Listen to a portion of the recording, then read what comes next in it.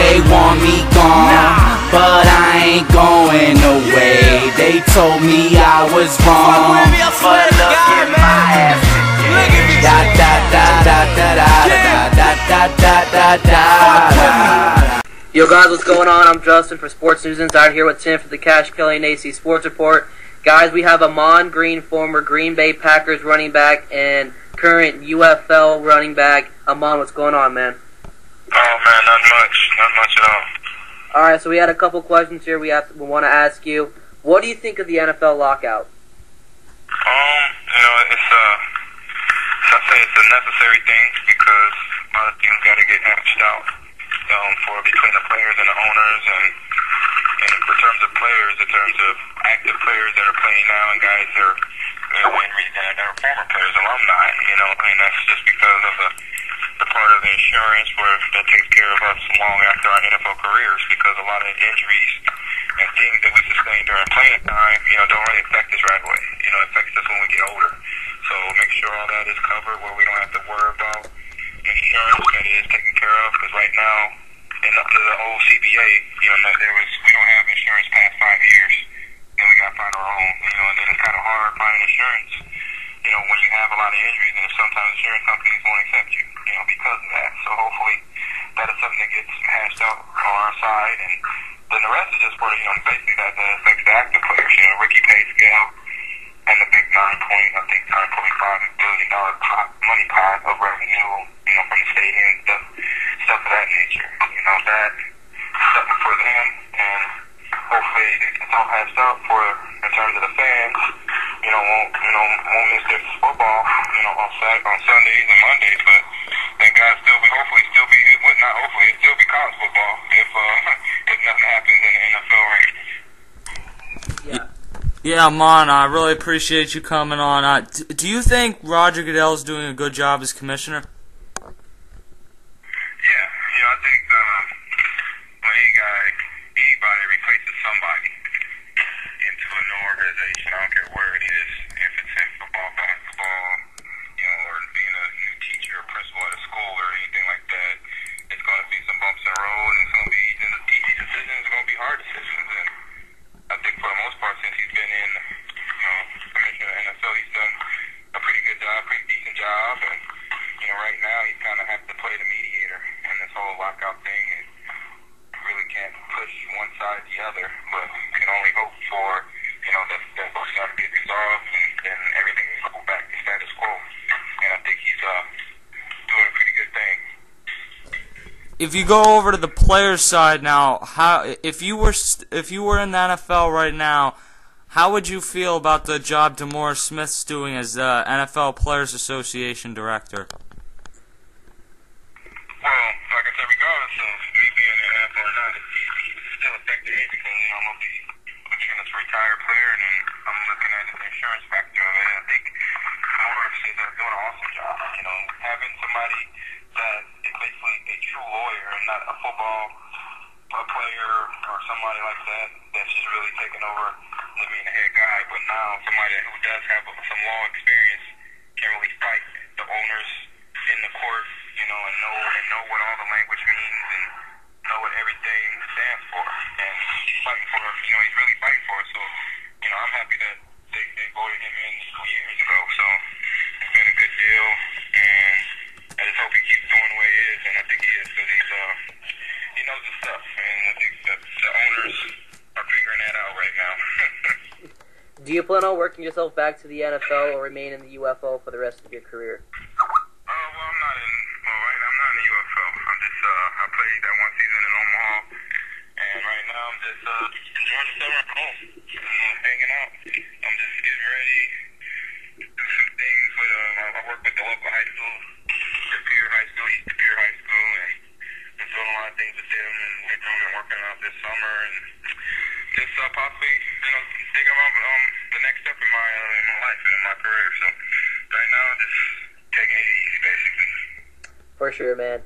What is your favorite memory while playing in the NFL? I'll say just playing, because it was my dream since I could hold a football to play in the NFL. I had a chance to do a lot of different things, a lot of special things.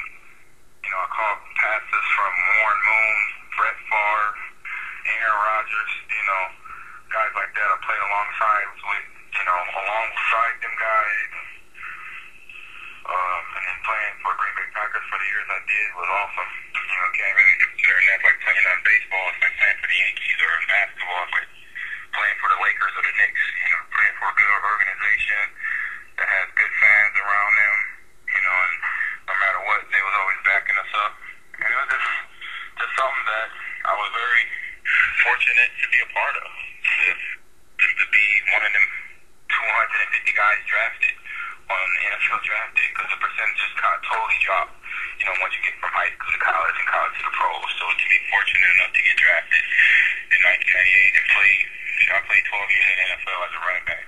And the percentage on running back going past 5 years or 2 years is not very high. So to do that at a high level, I'm proud of myself, and I know my family is, and now I can sit back and look at what I did and kind of pat myself on the back a little bit, and now I look forward to helping younger players learn, show them what I learned through my NFL and college careers.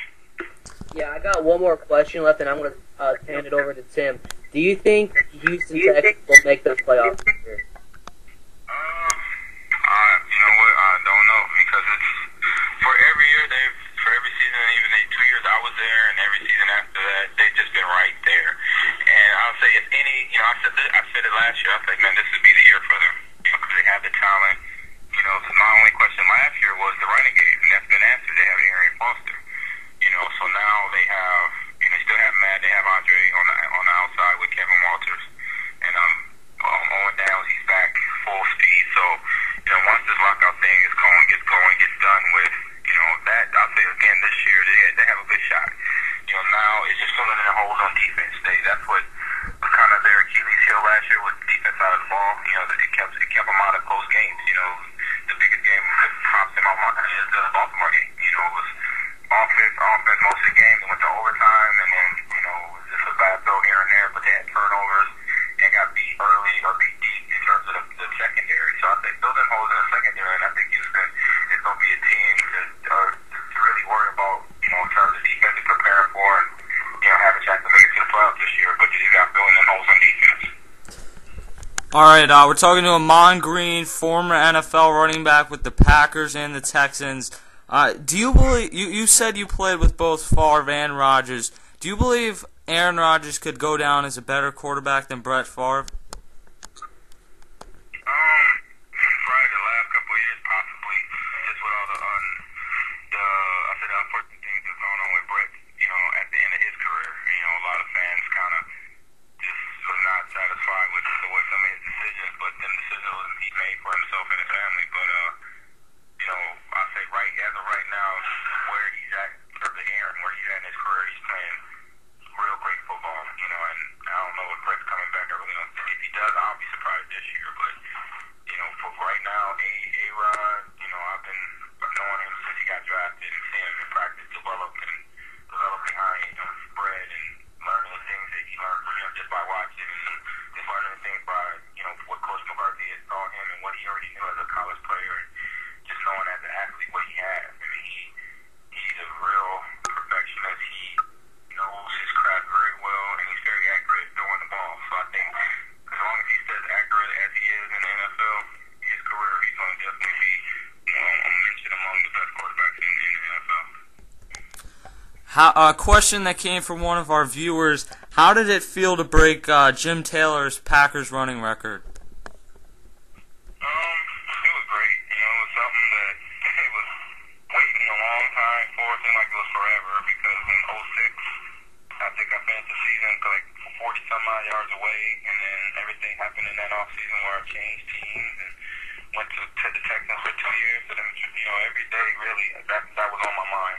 Playing for the Texans and just hoping, something bounces my way where I can go back up there and finish what I started.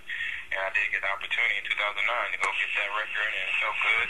Everybody that helped me get there, basically hats off to them, because it was nothing I did by myself. Offensive line, tight ends, quarterback, wide receivers, fullbacks, everybody on that offensive side of the ball, was help in getting me there. And finally get that, because I knew, that, every guy wants to have something to be proud of about their career. And, I was already to that point, but that kind of gave me a little bit more to be proud of by accomplishing a goal and a record that's been sitting there for about 40-some odd years. So it was a good accomplishment. And the one thing that made me feel good about it, because it was a team effort. It wasn't really just me running the ball. For me, I can't run the ball without 11 or 10 other guys blocking for me. So that's what was the icing on the cake for me. All right, the final question we have. Recently, the NFL players ranked who they thought were the top players for 2011 on the NFL Network. Last week, it came out that Tom Brady, they believed, was the best player for 2011, not Manning or anyone else. If you rank this list, who would you put at number 1 for 2011? Repeat that again? I didn't hear the whole thing. Who would you put as the number 1 player for 2011?